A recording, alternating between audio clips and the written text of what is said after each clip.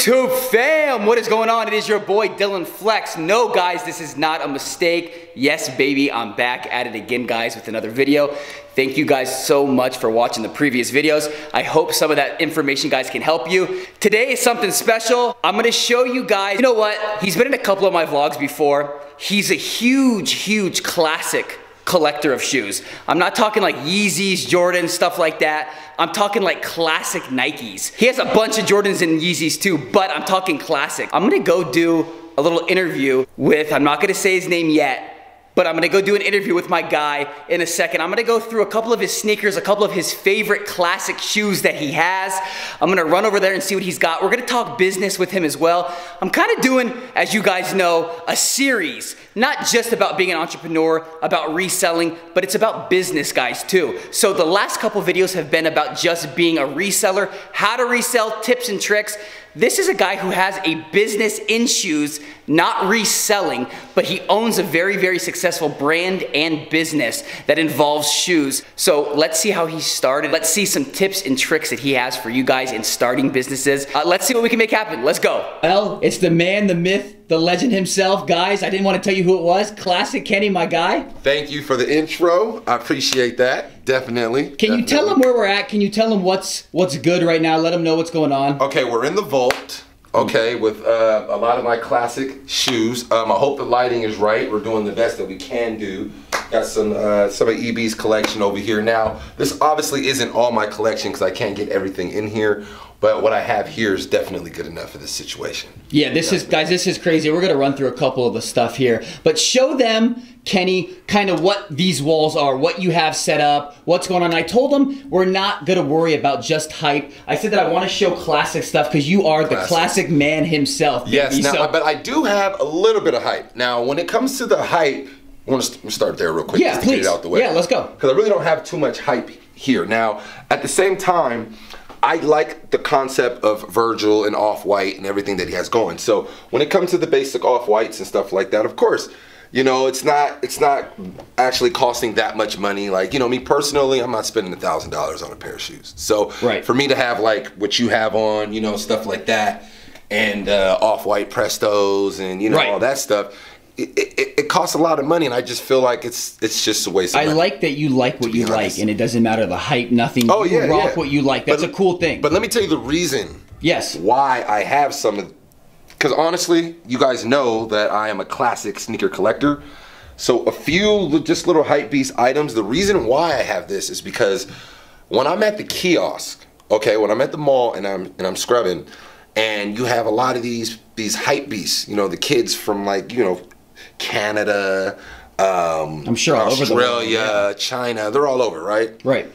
And when I have on a pair of Barclays or some Pennies or some Pippins, they don't know, or Shaq's, Kobe's. Well, Kobe. Obviously now, yeah, now. But you're talking about the other stuff, yes. Yeah, they have no idea who Shaq is. They don't know who Charles Barkley is. But they don't when you're know wearing something like this, they're like, they know exactly. Oh. So it's part of my sales tactic. When I'm like, oh, for your Off-White Prestos, look, it cleans my Off-White shoes too. Then they look, oh, he's wearing Off-White. They stop. Now they're friendly. Now they want to engage in conversation. And before you know it, they let me clean their high-priced items, and they have a pack in their bag. I can't wait to tell them about your business and stuff, and I'm really excited to share that with them. Definitely. Kenny, so this is the hype row right here. So this is just a couple of hype stuff you have. It's some of the hype items that are here. So you know. Bring me to the back wall or the wall. What else do we have here? Okay, so what we have over here, we have some of my favorites. Like we got some foam posits that, you know, foam posits, they're exclusive to a certain crowd. You know, a lot of people think foam posits are played, but me personally, I don't have a ton of them. I just have the ones that I personally like. Right, I like that. You know, like these right here. These are the Tigers for the Memphis. You know, he's the coach, right, or assistant coach. But the whole team and the staff had these on, and you know, shout out to the UN. They had them available for me, so you know I picked JC, those up. Shout out to the man. Definitely. So this is like the penny wall right here. Yeah. So you got some pennies, you got some foams, you got some classic pennies. And it's like stuff like this, like, you know. For the classic people that are watching this, They I think love it's a this cool, stuff. Yeah, I was going to say, it's a cool thing to show. They love this stuff because you don't, it's like damn near extinct. Right. You know what I mean? Like everybody's just worried about hype and other things. So when you got Orlando colorway pennies, you know, of all the OG stuff. Right. You know, stuff like this just makes people, you know, go crazy if you're from a certain, you know, generation. Like these, like nobody's wearing these right now. No. Nobody's wearing it, and a lot of pit cats don't even know what the hell they are. But for the people that do, when I wear this type of stuff, I'm breaking necks. I'm talking about neck breakers coming off your shoulder. I get more love in this stuff than I even do when I do wear some hype or anything like that, you know? So moving over to the wall over here, is this more your Jordan section behind right here, or what is this, Kenny? Some of the Jordans. It's not really too much, you know. You got some. Well, this right here actually are my top 6 that I personally like. I probably have some ones over here that other people think So the top should be in here, but just me from what I have here. So this is the top 6 Jordans that you have. That I have here, but you know, but personally, I have over.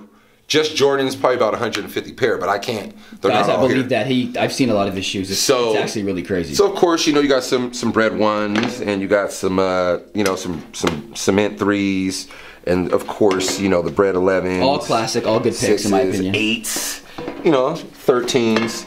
So personally, just from what I have Jordan wise here, these are just, you know, my faves right here. Okay, so right here, what we have going on is my top 10 Nike. Oh, actually 11. I'm sorry. You couldn't just do 10, you had to do 11. I had to throw the other one in because I couldn't leave out the Jason Kidd. Like this Jason Kidd is a straight classic, and like I said, it's a neck breaker. The carbon fiber on here is crazy. How it comes up on the panel, and just that nubuck suede with the, and they come with these laces. It's funny the way you speak about classics. I can tell how passionate you are and how much you like the shoe. Oh yes. The thing with you is you are a collector. And I think that is so put it like cool. this. If I was single, I would take the shoes over females. So like that's the passionate. That's how passionate it is. You know, to I me. talk to you about shoes, and I'm always constantly buying and selling. You have, you and I have that relationship of shoes. But being on camera with you, I can really tell how much you really just mess with shoes. Oh yeah, definitely. And like this, my hands down, my most favorite shoe, Nike shoe in the whole collection. Like this royal blue Foamposite is crazy. You know, and EB just got she got these for me last year for my birthday. And it's this shoe like will never leave the collection. You know, I have another pair in storage. It's kind of yellow, right, and all that, but just that happens with age, with everything. But this right here is, you know, one of my favorite. Now, of course, some more neck breakers you got? We got some pennies, some penny ones right here. My brother, I know Spencer. If you're watching this, he loves penny, man. So I'm sure he's gonna love this. We got some more pennies right here. We got some Pippins, the AIRs. Everybody knows what these are. And of course, Hypebeasts wear these too because they have the Supreme version of it. That's funny. I just did a video and I just bought a pair of these. Yeah. So, you know, but me personally, I do like the Supreme ones, but I'm not gonna drop the I can see you in a gold pair. Yeah. I can see you in a gold pair. I like pair. the gold pair. Right. I definitely like the gold pair. Like, for instance, these gold shoes right here. These are some classic Kennys. They're gold. You see how I got the classic Kenny? I can see you in those for sure. And then you see I got another pair, the classic Kenny. And, you know, just in general, Nike, you know, it's just hands down, I actually like Nike more than I like Jordan. Right, okay. Even though it's the same company, basically. But you're a classic Nike person, is what you're saying. Right. Yeah, definitely. So and then, like these Ken Griffeys Griffeys are crazy to me. Right. Like this freshwater Ken Griffey. Let me get closer to this bad boy. Okay. Back in the day in the 90s or the early 2000s, people were getting shot over this stuff. Yeah. Like seriously, like these GP Gary Paytons right here, this is 90s crack right here. Like literally, like these DT 96s, Deion Sanders, you know how much damage he did in these? That's pretty cool. That's history right there. Like it's crazy. Like Deion, like, and that's the purpose of this right here. It's like a baseball diamond, and you got the football in the middle because he played both sports. Yeah, that's why they put it there. And this is a retro of the Olympic, you know, Vince Carter that he actually. This is the colorway shoe that he was wearing when he jumped over that 7-footer in the Olympics and banged on him. The shoe. This is the retro of that. And they just retroed this maybe a month and some change ago. So you had to get that. Yeah, I seen it in where did I get this at? I think it was House of Hoops. I seen it in there. Right. And it was just an automatic cop. It was like something that just had to happen regardless. And like this is my favorite Barkley. Like this Barkley is crazy. Now remember when Game was saying damn, what did he say in his song? Who, I'll kill you over my Air Max 95s. Yes. He also brought up another shoe, and this is the shoe right here that he was talking about. So this is a classic. Yeah, he said he'll kill you over these Barclays, basically, too. and you know, I'm not gonna kill nobody over no shoes, but I feel like, yo, I'll beat you up over these. Like if I had to, like, you're not taking these off my feet, bro. Like it's not happening, like, at all. Like, it comes down to just my top 11 Nikes that I just love in the collection. It's right here, you know, right here. And then of course I have other heat that, you know, that I care about. No, it's an impressive collection on top of obviously buying what you like, but the classics and stuff, you have such history with it. I think it's a cool thing to share and talk about. These are the Grandma Malls. Like for those, again, the hypebeast, the youngsters, they're not going to know who Grandma Mall is unless they Google it. But guys, comment down if you know what these are, please. Larry Johnson, he was the star of, he played for UNLV. Yes. Shout out to UNLV, baby, running Rebels. Shout out to UNLV. And, you know, he had a hell of a career in the NBA, obviously. And just the fact that, you know, he had that character. He'd dress up like a grandma. That's why it was Grandma Mall. And he'd be in the gym dunking on you in a dress. You know what I mean? It was just, I guess it was for promotion, of course, but it caught my attention, and it's something that I liked, and I like Larry Johnson regardless, and I just think this shoe is crack. And it's like, you're not going to just find anybody walking around in it. It's a little dusty. But you're not going to find anybody walking around in these. This is a neck breaker for sure. Right now, talk a little business with you now. We're going to put the camera down and let's talk business. All right, guys, so on the series of videos that I've been doing lately, we've been talking business and reselling and how to resell shoes. Well, guys, I know you just saw his classic collection. I'm with a very special person, and he has a huge brand. Not only that, he probably... Well, I'm just being nice. I know for sure he has the best shoe cleaner on the market, guys. Yes, sir. I only use EB Kicks. Guys, this is classic Kenny, but this is also EB Kicks. I wanted to talk about it now. Kenny, talk about EB Kicks a little bit and what it is more so. EB Kicks is not just a shoe cleaner, it's a brand. Right, you know? Exactly. And it's, you know, it's a brand, it's a family.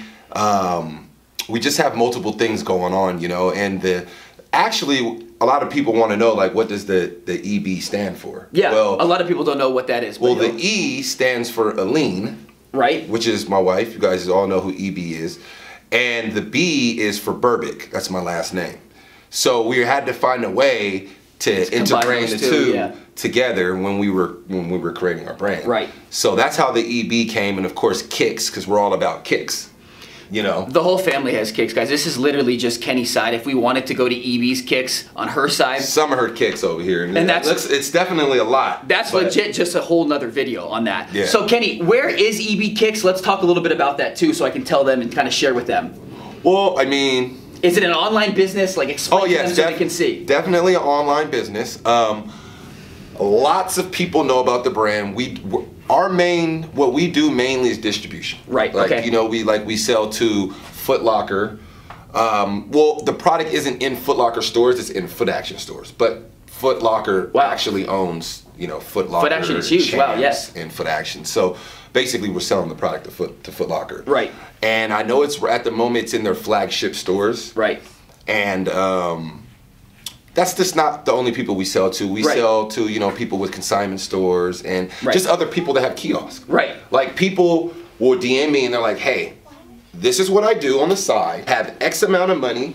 I want to put it into a business. I want to make me money. Yes. So I see what you have going on in the mall.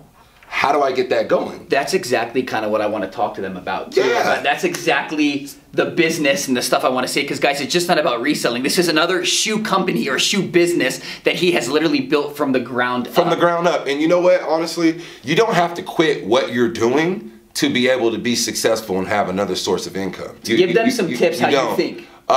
You just have to be, well, first of all, you have to be smart about your money. Okay, you can't just blow it for no apparent reason. You have to put X amount of money aside a day, which equals out to a week, which equals out to a month, which equals out to... And we live in a generation now to where it's really easy to spend. All of a sudden you're like, yo, I want those off-whites. I'm gonna get some Gucci. Shit like that. Yeah, which is a waste of your money. Right, exactly. It's definitely a waste of your money. And if you're buying basically, when it's coming down to a business, you want to take your money and put it into something that's going to make you back your money and some, of course. So a kiosk, what they do is you go to your local mall or whatever busy malls in your area. So you have a kiosk. In one of the busiest malls, would you say? In Las Vegas, the North Premium Outlet, and one of the busiest malls, I think, hands down. Tourists, and it's crazy. Every time I go by the place, man, there's a ton of people there. It's literally insane. It's 90% tourists. Right. So you really don't see people from the city unless they're purposely coming up. So you have a whole staff that's there. Yes, there's staff there. Okay. Of course, the Boulevard Mall. The Boulevard Mall was just the main location where we first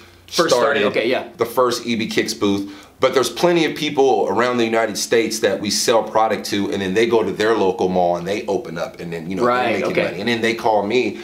They thank me every month, and I'm like, yo, you don't have to call me and thank me every time. They're like, no, you changed my life, because the simple fact that I can still do what I'm doing. Right. I have a staff of a team of cousins or friends that really, are independent. They can't, for some reason, can't have a regular job. And we're talking about. Yeah, and they don't want to resort to doing anything illegal or bad. Right. So they're like, yo, I need a hustle. So when they provide that, pay the mall rent, have the product, everything there for them, then they're in there obviously operating and conducting business, and they're selling the product, and they're making a good amount of money, because at the end of the day, that's what it's really about. And when you're buying stuff for the wholesale and it has like a $500 markup, you can't lose. I was just telling them in the last video about bulk buying and bulk selling. Yeah. So I was in the house with you, we were obviously talking, and I keep hearing your phone cha-ching, cha-ching, cha-ching, right? Yes, the Shopify. Wow. I hope you guys heard that. Let's talk about online business. How powerful do you think having an online business is? It's very business. You can make money when you're sleeping. Right, okay. Just the power of how many people social media gives you the opportunity to touch. And you have a big following on EB Kicks, right? You have, 170,000 or something or so? Yeah, about 170K people following. So I see a lot of reviews and I see a lot of stuff. A lot of the time, the kiosk does very good. Averages a good amount of money a day. I'm not going to put the exact amount out there, but if you guys really want to know, hey, just DM me. We'll get the product going and give you an opportunity. I normally don't really just sell product to anybody, because there are guidelines and certain ways that the brand is supposed to be represented. But I'm definitely considering just opening up the doors and letting some people in. So we're in a generation now, in 2020 is so crazy because there's so many different ways to make money. If you're not making money though, there's something wrong. There's something wrong with your mindset, your plans. You got to change it up. You have to do it, No matter how you were and like basically like the way your structure is, even if you're a closed-minded individual, it's 2020. You can be an open-minded individual. You just have to, like you said, change your thought. Right. You have to adapt. You know what I mean? Because you have to adapt. The times go on. Like, online is where it's at. I get a lot of questions and I get a lot of stuff. How do I start? What are the steps and what are the things I do? Like, I want to have a business. This is my passion. I just was saying this in the last video. What are a couple steps that you think that they should do to start wise? Well, first off, save your money. Okay. Second of all, find a good product. Sure that whatever you invest in, whatever online business you start, make sure you know something about it. Do your research in it too. There's no rush. You still have your regular job, you're still doing whatever you're doing, but just take the time to make money for yourself too. Until that hobby starts to really go. Yeah, that's why you're here. So investing in yourself is obviously the most important thing. You have to. You can't forget about yourself. Right. You can still do what you're doing because that got you through the door and that pays your regular bills or whatever. Right. But if you want to get ahead, if you don't want to be check to check, then you definitely have to do something. Like, you have to have a business. And honestly, online is the best way to go. 15 years from now, that's where everybody's really going to be shopping. That's the way it looks like now. I think he's absolutely correct. I think investing in myself and taking a gamble on myself was obviously the best choice. It's scary to make that jump and to do that. But once you do that, Kenny, it's very rewarding, don't you think? It is, but you do got to put the work in. You got to put the work in. Don't think it comes overnight either. No. I started EB Kicks, 4.5 years ago? Okay. And to be at the point where I'm at now, I had to bust my ass. I had to do what I had to do, and as long as you don't mislead nobody, you're very honest, you're truthful, right, and you don't live to get over on somebody. No burning bridges and stuff. Exactly. And you know what? The universe will treat you the way you treat people. Right. It goes right back around. So just treat people with the respect and the kindness, and it comes right back to you. regardless. Where do you see EB Kicks now in the future? I don't want to say an exact year, but where do you see your guys' brand in the future? Well, just getting bigger and bigger and bigger, because my whole thing with me, like even with cars, houses, the business, my main goal is to pass this. So you always stay hungry. So always staying hungry is obviously a thing. Yeah, but this is for my kids though. Right. Because I don't know how they're going to be in society. I don't know if society's going to accept them. Right. So my whole point is to build this up for them, so to make it easier and then teach them the ropes. So when they get into it, they know what to do and they don't flop. I think having a family business and doing it is one of the greatest things ever. It's the best thing ever. I think that's the greatest thing. You know, what are you doing? Spending time educating your own family and your own kids, you know, and your wife or whatever the situation is. It's just important to make sure that you build wealth, and you got to do it within your family. You know? Classic Kenny, the family guy. He's really the family man. That's awesome. Kenny, I love that you were showing us your shoes, and I love to talk business with you, man. It's cool to hear a different perspective, obviously, when it's not coming, because you know I obviously sell shoes. When it's something to do with shoes, but it's not shoes. I have to say, I've known Kenny for multiple years now, and I've been trying to get him on camera and to talk, and it finally just worked out now. I'm honored to have him as a friend, not only to do business with him, to talk and to do stuff like that, to be able to talk to you on video and to share and to be able to have people see, man, means everything. So Kenny, you know, I appreciate you. Definitely. Classic Kenny. We're gonna do more videos, guys, so stay tuned. Stay tuned for the series, guys, too. Constant videos of business, entrepreneurship. If you guys like it, leave a like, comment, and guys, make sure you subscribe. Self-motivation, remember, never give up on yourself. Man, I just wanna go flex, gold on my teeth and on my neck.